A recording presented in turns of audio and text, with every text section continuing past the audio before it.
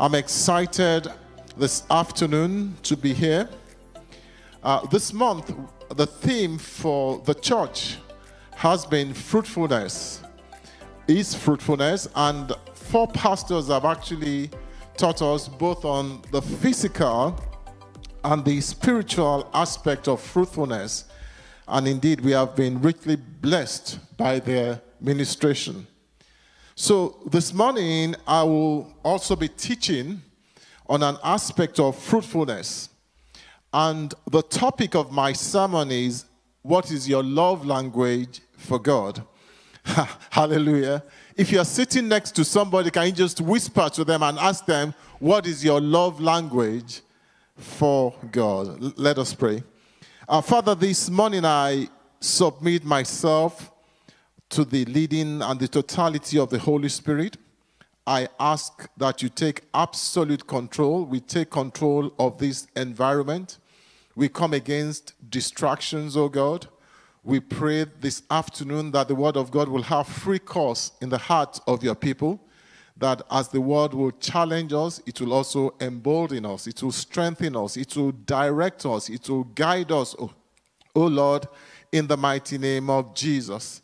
Father, that at the end of the day, the glory shall be yours, but the blessings shall be for your people. And therefore I pray, let the words of my mouth and the meditations of my heart be acceptable in thy sight, O Lord, my strength and my Redeemer. Somebody say, amen. Amen. So I start with this, that the Christian walk is not an easy walk. The Christian walk is not a stroll in the park. It requires discipline. It requires diligence.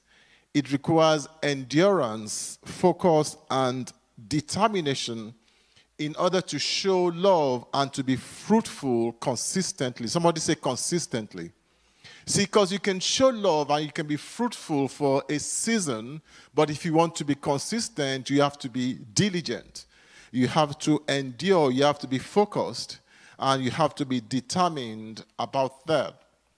When we look at the lives of the early apostles, you will understand what I'm talking about. For example, Stephen was stoned to death in ministry. And even as he was being killed, he said, God, forgive them, for they know not what they're doing. St. Peter was crucified upside down. But today, when you teach people sermons like endure hardship as a good soldier of Christ, it doesn't resonate very well with them. They don't want to hear that. They rather hear the power of the seed.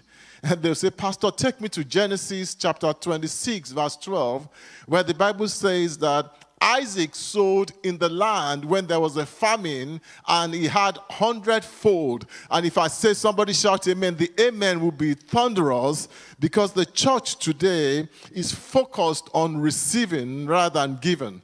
The church today is focused more on the flesh rather than the things of the spirit. And so that's why this morning I'm going to challenge us and ask you, what is your love language for God?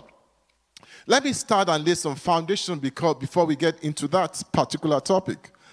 I believe that based on the Word of God, that our relationship with God is a partnership. Somebody say partnership. And that partnership is based on God's love for us, and God also expects us to reciprocate that love to Him. And why do I say that? Well, when I look at 2 Corinthians chapter 6, verse 1, the Bible says, we then as workers together with him also plead with you not to receive the grace of God in vain. In fact, when you look at the New Living Translation for that particular scripture, it says, we as God's partners, that we are God's partners, and we beg you not to accept this marvelous gift of God's kindness and to ignore it. If you look at Corinthians and we move back and we look at 1 Corinthians chapter 3, verse 9, it says, for we are God's fellow workers. You are God's field, you are God's building, according to the grace of God which was given to me.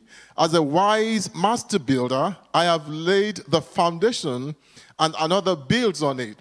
But he then warns us, it admonishes us, says, let each one of you take heed on how he builds on it, because it understands and extends this concept of partnership.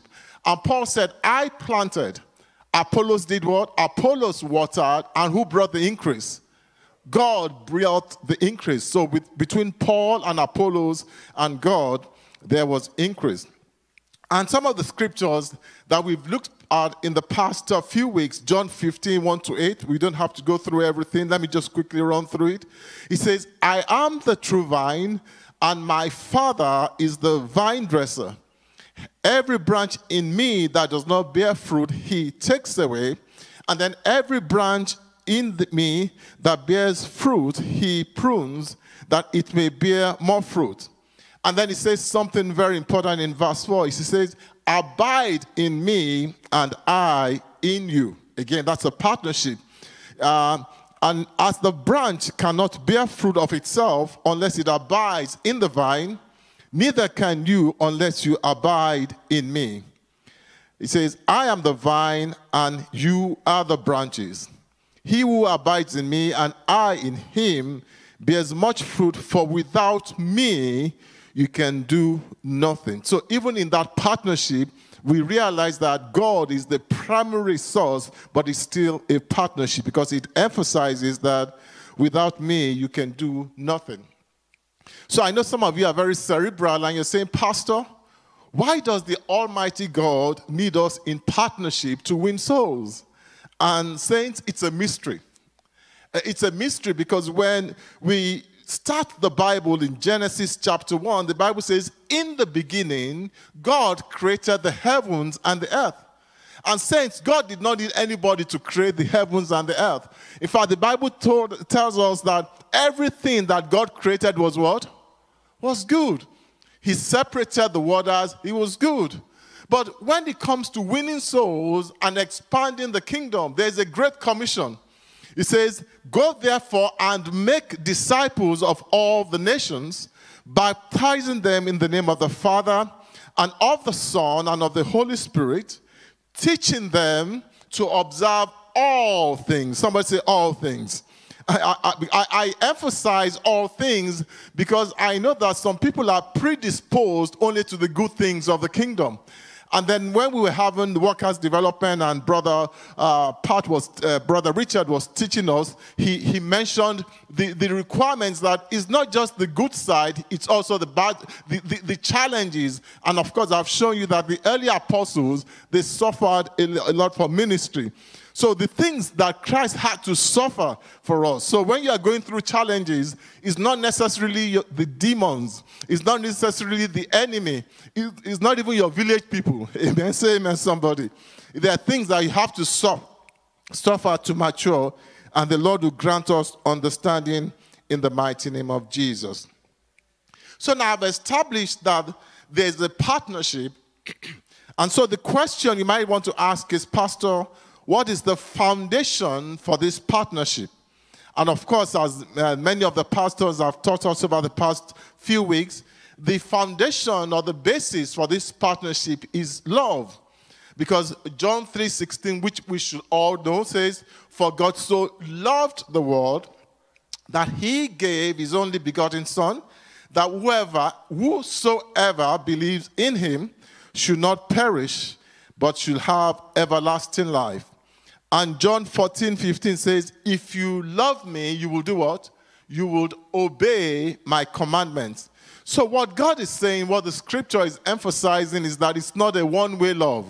It's a two-way love. It's dual love. God loves us, and God expects in the partnership, as we work together with him, as workers in the vineyard, for us to also demonstrate that love. In fact, what the scripture is saying, if I may say that, is that your obedience to God's word is the proof of your love. Let me repeat that. Your obedience to God's words, to the scripture, is the proof of your love. In other words, it's not just what you say that counts, but what you do that matters to God. And that's why the Bible admonishes us in James 1:22, James 1:22. It says, but be doers of the word and not hearers only, deceiving yourselves. And there's a lot of self-deception among Christians. But that's why the Bible says, by their fruit you shall do what? You shall know them. Now let me break this down a bit. In some relationships, that is when we were younger and we were maybe dating or in courtship, usually you don't want to say I love you very quickly. Is that not correct? Because maybe you're dating this just like I was dating my beautiful wife. I was feeling her, but I didn't want to say, honey, I love you. I wanted to make sure that I really appreciate, and the feeling was not superficial. And of course, you can't be dating somebody for 2 days and you say I love you. You say, what kind of love is that? You don't even know me. You don't know me, so you can't tell me. So many of us were very cautious to say I love you, but when you look at the relationship we have with God, we don't have to worry about that. Do you know 1 John 4:19 says, we love him because he first what? He first loved. So even before you enter the partnership, you know that God loves you. In fact, Romans 5:8 says, but God demonstrated his love to us in that while we were yet sinners, he did what? He died for us. So now you are coming into a partnership where you don't have to doubt the love of God. Because he said, even before you come into this relationship, I've already loved you with an everlasting love. So it's not as if you're just trying to be cool and say, even though I'm feeling this girl, I'm going to take my time and before I say I love you. No. With God, once you enter the relationship, you know that he loves you. And of course, God expects us as believers to demonstrate our love towards him. When they were asking Jesus about, what are the important things in the law that we must practice or we must follow. In Matthew 22:36-40, it says, you must love the Lord your God with all your heart, with all your soul, and with all your mind. And in verse 38, it says, this is the first and greatest commandment. And the second equally important law is that you must love the Lord. You must love your neighbor as yourself. So let me just add this to the teaching. With every partnership comes responsibility. Somebody say responsibility. Even if the partnership is based on love. With every partnership comes responsibility. Some folks, guys, they belong to this school of thought that because we are saved by grace through faith, which I subscribe to, that we have no responsibilities because grace covers everything. But I disagree with that school of thought. I believe that as Christians, of course, we are saved by grace, but we have responsibilities in this partnership. So I can't just sit back and say, I'm just trusting God. No, my perspective, my attitude to everything in life is that I'm doing my best and trusting God for the rest. Say amen, somebody. So you must always have this attitude, whether in service, whether it's in demonstrating love, in whatever you do, that you always do your best and you trust God for the rest. When you have been married, you know that even though marriage starts based on love, but marriage comes with responsibilities. Say amen if you are where the married folks are. If you've been married for more than a few weeks, you know that marriage comes with responsibilities. Even the honeymoon that lasts for maybe a couple of weeks, even during honeymoon, there are responsibilities, but we will not discuss that. Amen. Say amen, somebody. There are two aspects of love. There's love that can be described as a noun. And let me explain. And there's love that can also be described as a verb. So when love is described as a noun, it can be like, oh, I love ice cream. Perhaps in particular, I love Haagen-Dazs or something. That's a noun because you don't have to do anything. There's no responsibility except for paying for the ice cream when you go to the store.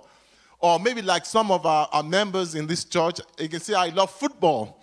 We call them armchair quarterbacks or armchair coaches. They can analyze a football game or basketball game.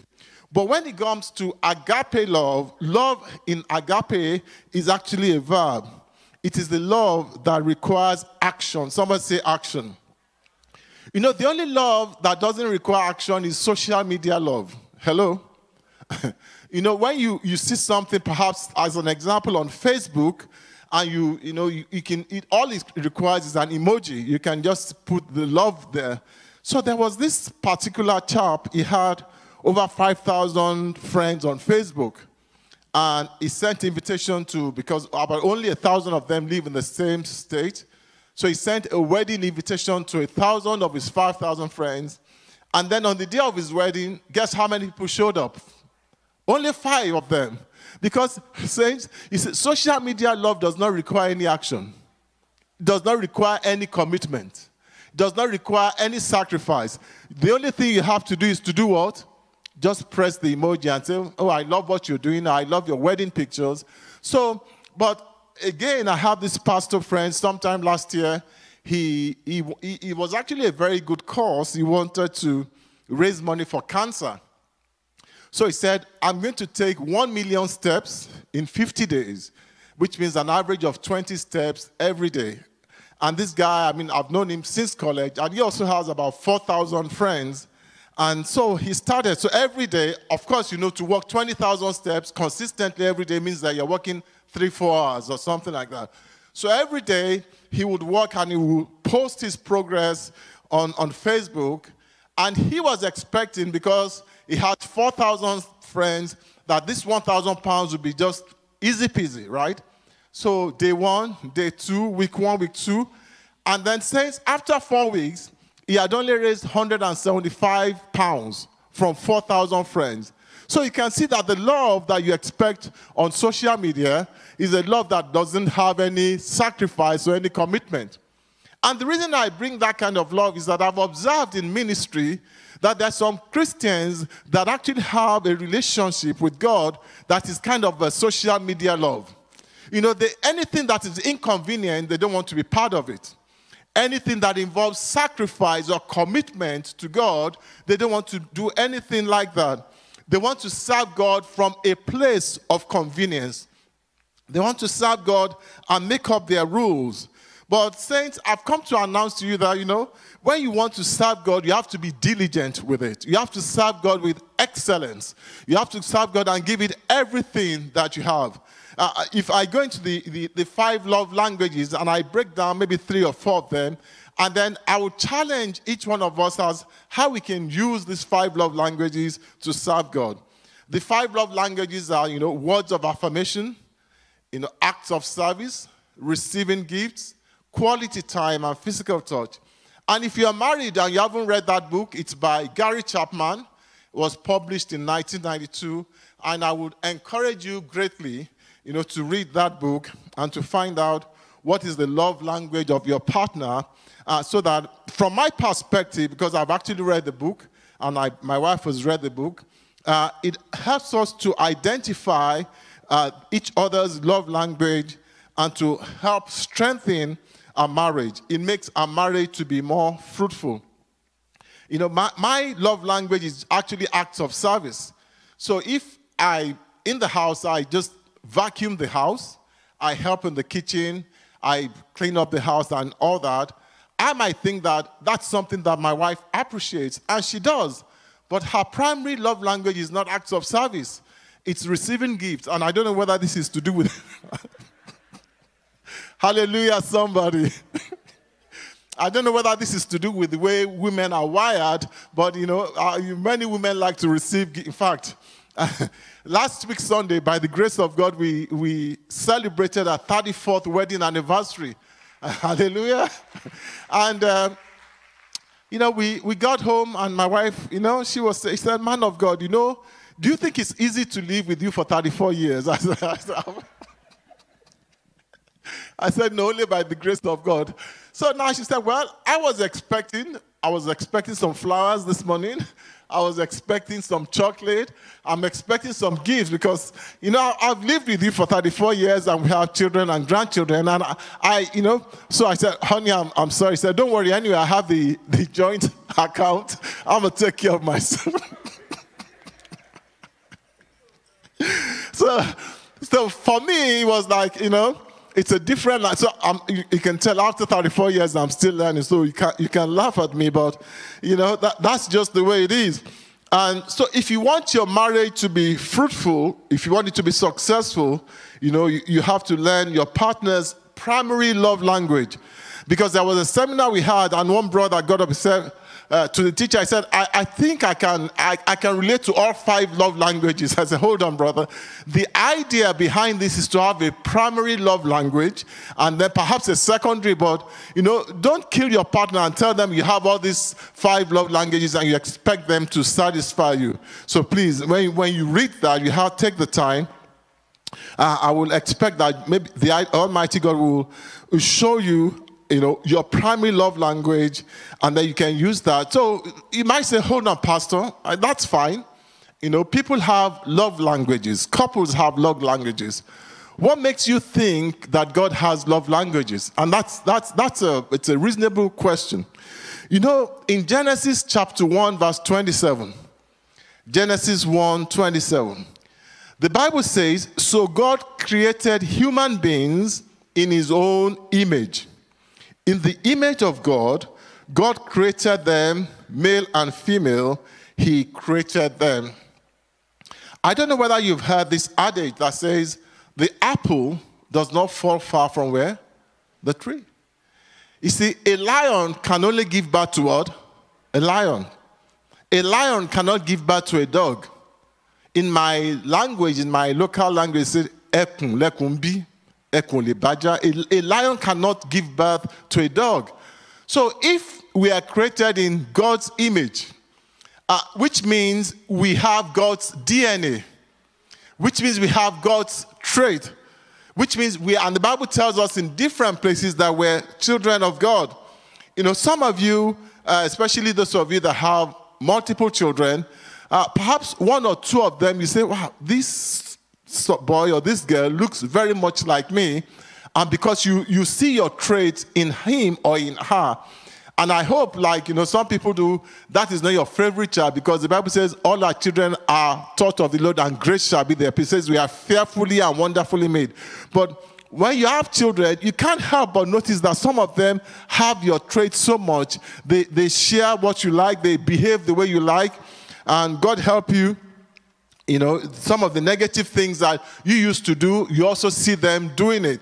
So it stands to reason, because we are created in God's image, that if we've identified, especially when I'm talking about partnership based on love, and marriage is an example of that, that if we have love languages, that God also has a love. In fact, I believe that God has multiple love languages. And as we go into them, I'll share with you. So the first one I want to look at is receiving gifts. Let me ask you this. What's the greatest gift that you can give anybody? Is it money? No, it's not money. It's your life. It's your life. That's the greatest gift that you can give anybody, is to say, well, I'm willing to die for you. I'm willing to give my life for you. The Bible says that while we were yet sinners, Christ did what? He died for us. That was a gift that he gave us.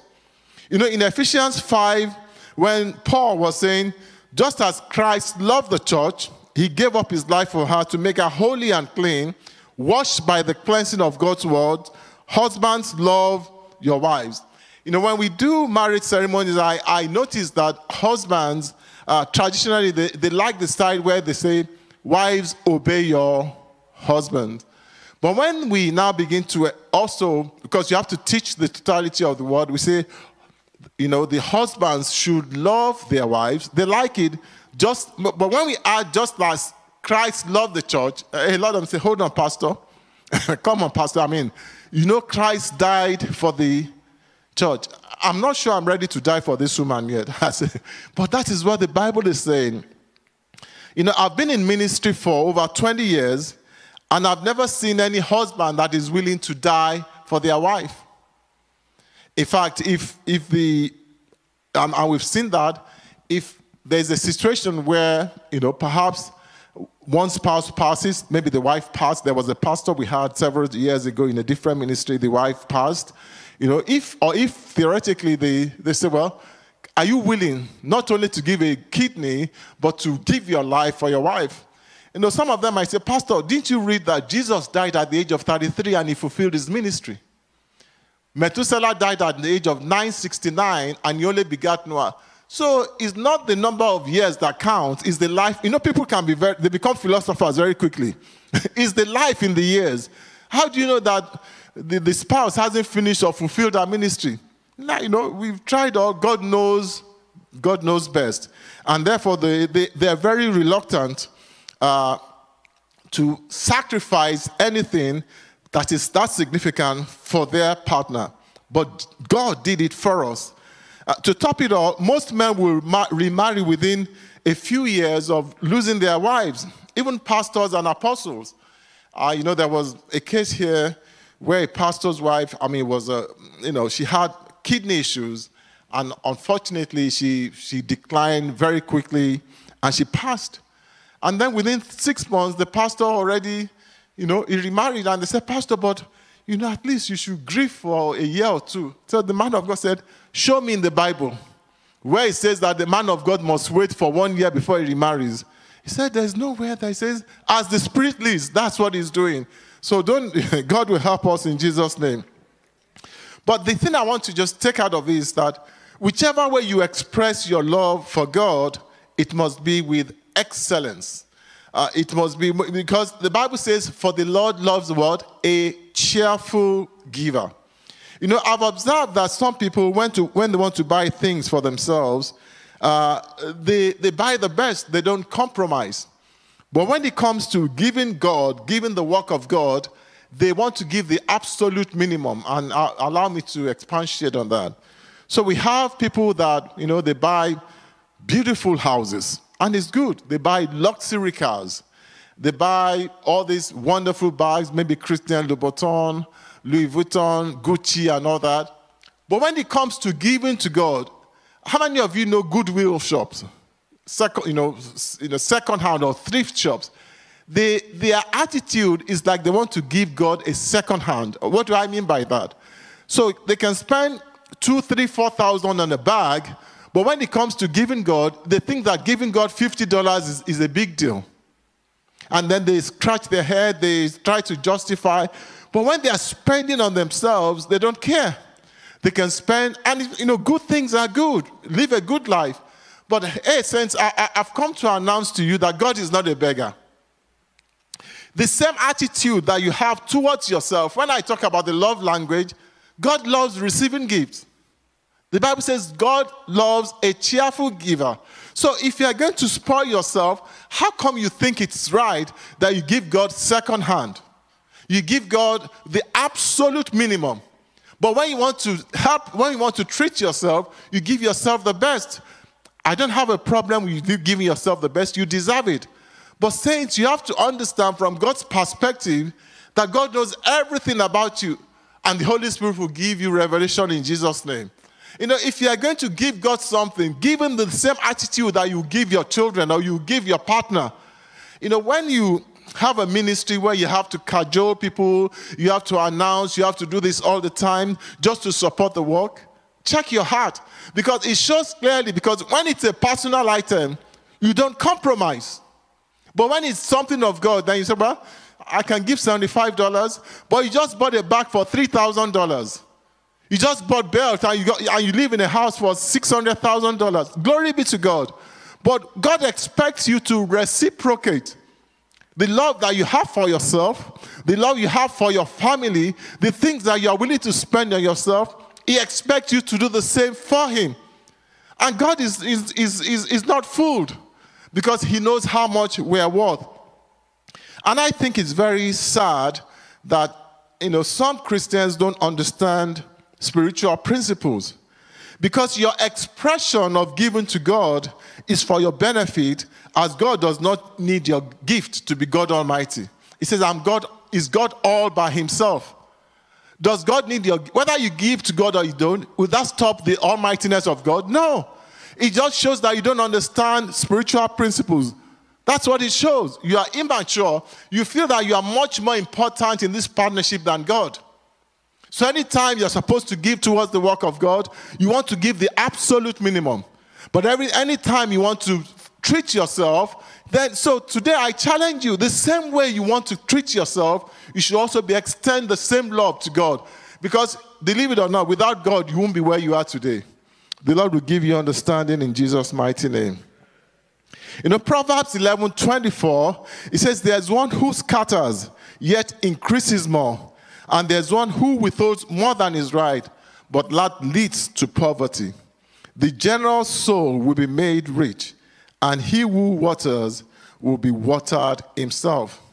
Even when King Solomon, he made an offering, an unusual offering to God. He gave 1,000 burnt offering. The Bible says God had to ask him, what do you want? Because it was unusual that this man understands spiritual principle. 1 Kings, we can't go into that because of the time. The Bible says in 1 Kings 3, it says, Solomon loved the Lord. If I ask you, I'm sure all of you will raise up your hand this afternoon and say, we love the Lord. And then he followed all the decrees of his father David. And in verse 5, in verse 4, he said, at Gibeon, Solomon sacrificed 1,000 burnt offerings. And that night, the Lord appeared to Solomon in a dream, and God said, what do you want? Ask, and I will give it to you. I'm not surprised, though, because the Bible says that the love of many will grow cold. And that's what we see in today's contemporary Christians. Even if your friend invites you to a wedding, I've seen this, and you don't know the bride and groom very well. Do you know some people who still buy expensive ashebi just because they want to be part of the wedding? But when we say, come and support the work of God, then that's when excuses will come. Indifference with God will always find an excuse, but love will find a way. Let me repeat that. Indifference, you're indifferent to the things of God when you make excuses for everything. Oh, I've spent all my money. How much do I have left? Let me give God $50. But you're planning to go on a trip and you're going to spend $3,000. And that $50 you're not even given willingly. It's as if grudgingly. May the Lord give us understanding regarding gifts to kingdom things in Jesus' mighty name. Saints, the Lord loves a cheerful, voluntary giver. Nobody needs to cajole you. If you understand how important God is in your life, if you understand the relationship, I told you this is a partnership. It says we are God's partners. We are God's fellow builders. We are God's fellow workers. So how are you building this partnership? And in this partnership, it's not one way. It's both ways. As God demonstrated his love, he died for you and for me. We need to be better. The next one, so we've talked about gifts. Let me quickly rush through. Then let's talk about quality time. God loves it when we spend quality time with him. And I'm not talking about just showing up in church for 2 hours on Sunday and that's your quality time. If you're married and the only time you spend with your spouse is 2 hours every week, then you know that marriage is in what? Is in trouble. And why is it important that quality time, in my opinion, is about spending time to study the Word of God so you understand God. Spending time to know the heart of God. You can live with somebody and not know them. You can live with somebody for years. You can be married to somebody. You don't spend time with them. You don't really know them. Do you know that some Christians, they quote their pastors more than they quote the Word of God? Oh, Pastor Adeboye said this. Praise the Lord. It must be true. John Hagee said this. It must be true. T.D. Jakes said this. How come you are quoting men more than God? And then what happens, because these men are not perfect, now they hold on to a doctrine and you begin to follow that doctrine. Let me give you an example. The doctrine of first fruit. Some churches, they say first fruit, you must give first fruit. Now they become confused. Some say first fruit is first week's salary. Some will tell you it's the whole of January's salary. Hello? I say, Papa has said it must be so.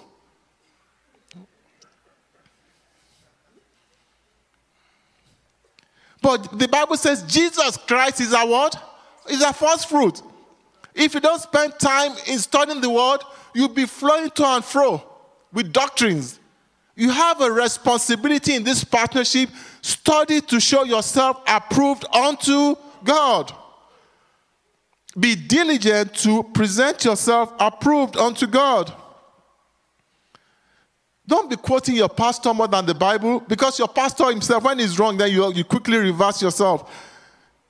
Ephesians 4:14 says that we should no longer be children tossed to and fro and carried about with every wind of doctrine by trickery of men in cunning craftiness and deceitful plotting. And then also, this is why it's very dangerous not to know the Bible. If you don't know the Bible, guess what? You will go with something that resonates with your flesh. Oh, that sounds good. What pastor said is good. But do you know what Romans 8:7? It says, for the sinful nature of man is always hostile to God. Which means if you don't know God, you only accept things that are convenient for you. That sounds good. Yeah, that sounds good because it's convenient for you. Doesn't require any commitment from you. It doesn't require any sacrifice from you. So of course your flesh says it sounds good, but it might not be of God. Saints, I challenge you. What God is saying is the most important, not what any man is saying. Because all men are men of God. And they are not perfect. If anybody says, there was a guy that says, Pastor, I'm looking for a perfect church. So the pastor warned him, if you find that church, don't join it because you spoil it. You yourself, you are not perfect. Hallelujah. So when it comes to quality time, how much time do you spend with God? Is it only when you're in church you spend time? Do you spend time to share the Bible with your family? And for men in particular, are you the priest in your home or your wife is always chasing you? The Lord will help you in Jesus' mighty name. Let me go to acts of service. I might stop here because of my time. What are the acts of service that we perform for God? You know, when I read the story of Daniel, I'm always very intrigued. Because Daniel lived in captivity. He refused to settle for mediocrity. And that brought him to the attention of not one, not two, not three, not four, but 5 kings from different tribes. There was a spirit of excellence found in Daniel that they were not able to resist him. Do you know in church, people have this everything is okay attitude. I've noticed that in the church. Everything is okay. I'm a worker in the church, but if I don't come for workers' development, it is what? It's okay. I'm a member of the church, but if I only attend one Sunday in a month, is what? It's okay. The other 3 Sundays, I'm on my bed, playing with Facebook, watching Pastor Steve teach, and then it's okay. Is it not okay? That attitude, it sucks. It sucks. Because it's like you are belittling God. What reputation do you have among the brethren? They told Daniel, I've heard that you have the spirit of the gods within you, and that you are filled with insight, understanding, and you're filled with wisdom. The Bible says in Ecclesiastes 9:10, it says, whatsoever your hands find to do, do it well. Do it well. Let me just ask you, because they say out of sight is out of mind, but that does not apply to God.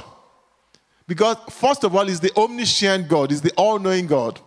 Secondly, he's the omnipresent God.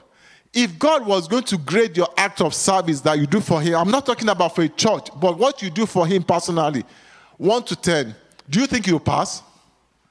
Or because you are saved by grace through faith, you don't have to do everything is what?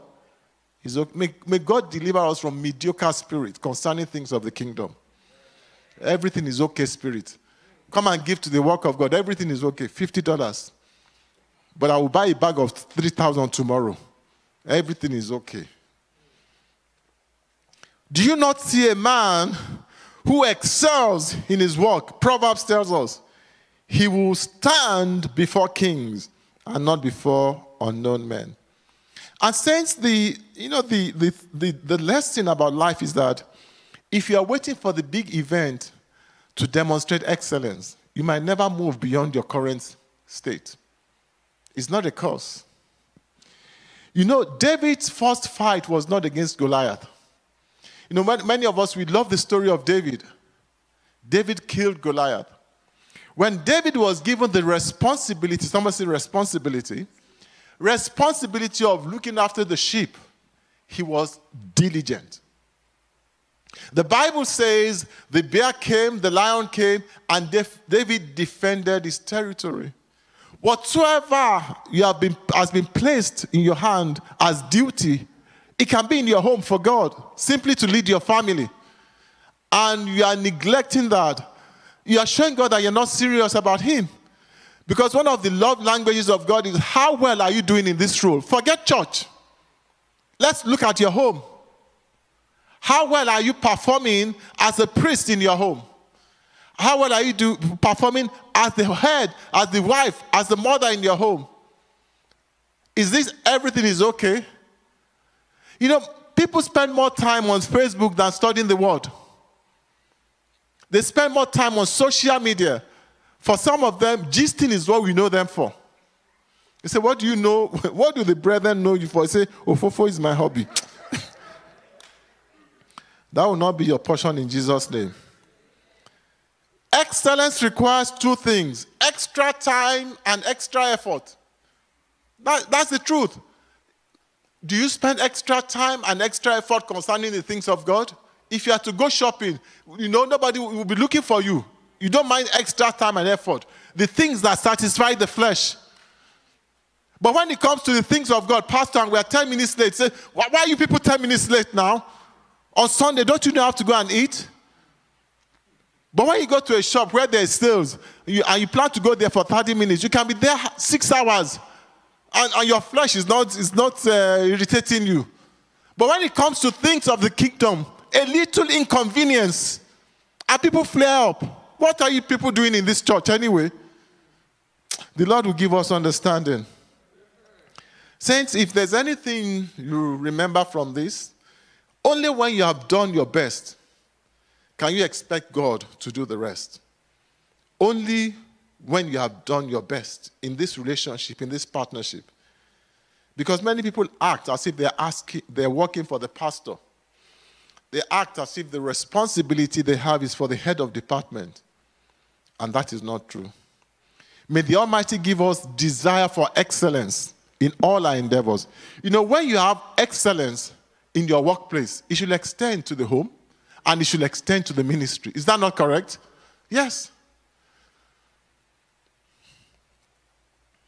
Words of affirmation. You know, words of affirmation will confirm, it will support, it will empathize, it will uplift.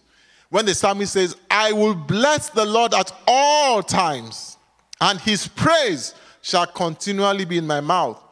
My soul shall make its boast in the Lord. The humble shall hear of it and be glad. Oh, magnify the Lord with me, and let us exalt his name together.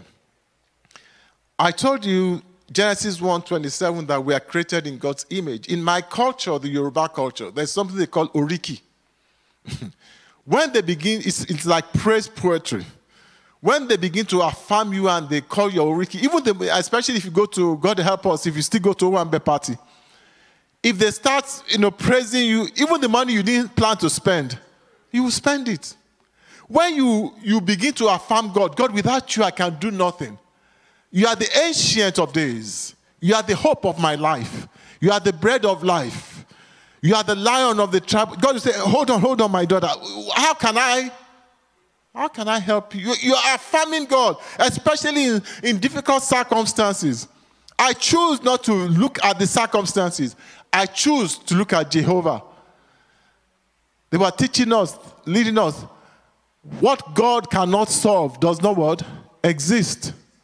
When you affirm, if you go in the presence of a king and you begin to praise the king, that king is obligated to say, listen, okay, how can I help you? If you affirm God, you praise God, and you are living right, God will respond from the heavens concerning your case in Jesus' mighty name. Make it a habit to offer words of affirmation. You know, when you are married and you should be your spouse's greatest cheerleader. You know, imagine if I tell my wife, and it's true, if I was going to choose again, I would choose you. Say, honey, yeah, I like the sound of that. And my wife tell me sometimes, I don't know whether she's joking, she said, you are the best husband in the world. I say, hallelujah. I say, honey, what do you want?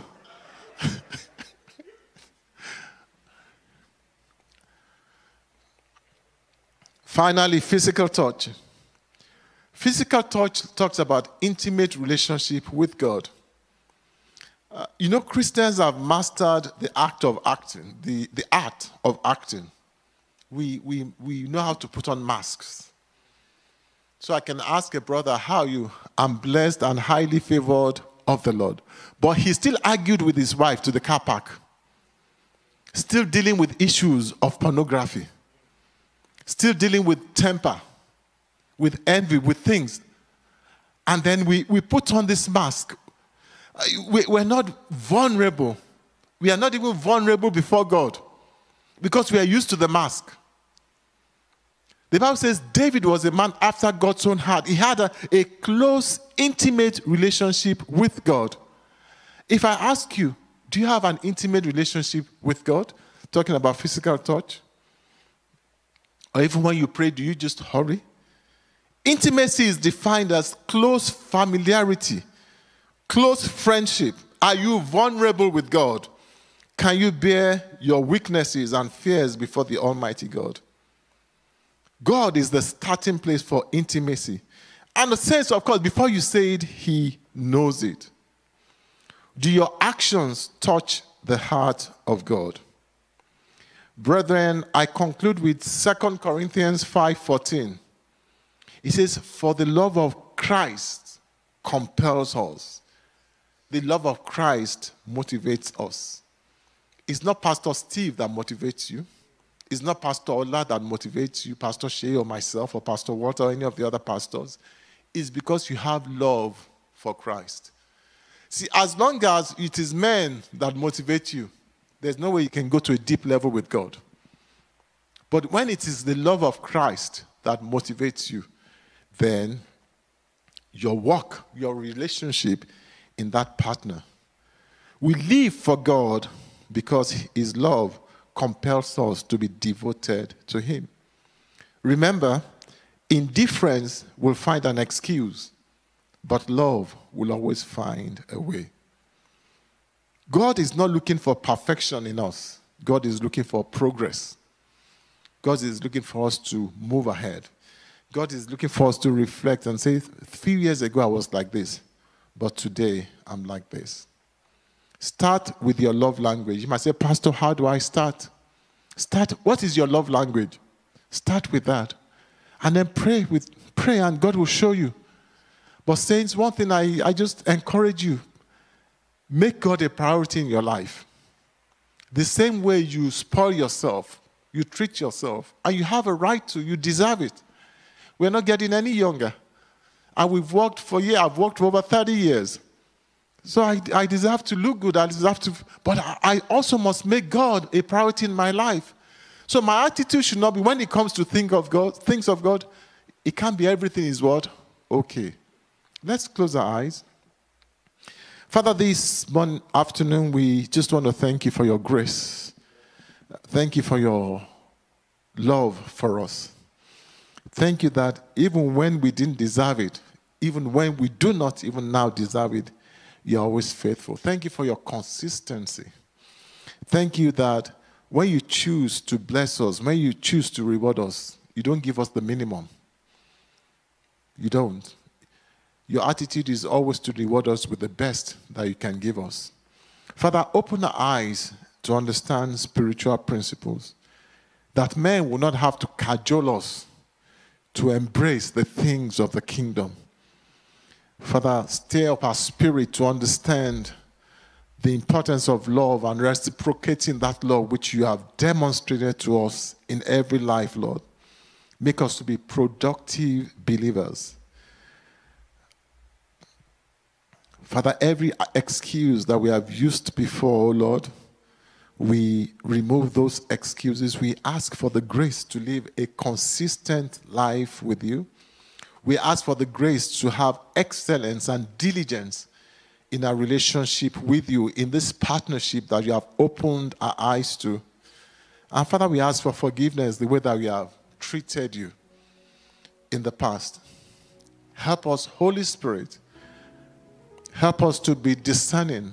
Help us to take the things of the kingdom more seriously. That we will not wait for people to motivate us, to galvanize us. That shall come from within, Lord, in the name of Jesus. More importantly, grant us the grace to find joy in this work. Just like the joy many of us have in our personal relationship, let that passion, that zeal for the things of the kingdom come from within us, that people will not have to pursue us and call us, have you done this? It's all about you, Lord. It's all about the kingdom. It's not about man. Give us that perspective. Open our eyes, oh God. Father, we thank you. Thank you for being patient with us, Lord. Thank you for walking with us. It is God that had walked with us, both to will and to do of his good pleasure. We rededicate ourselves to you, Lord.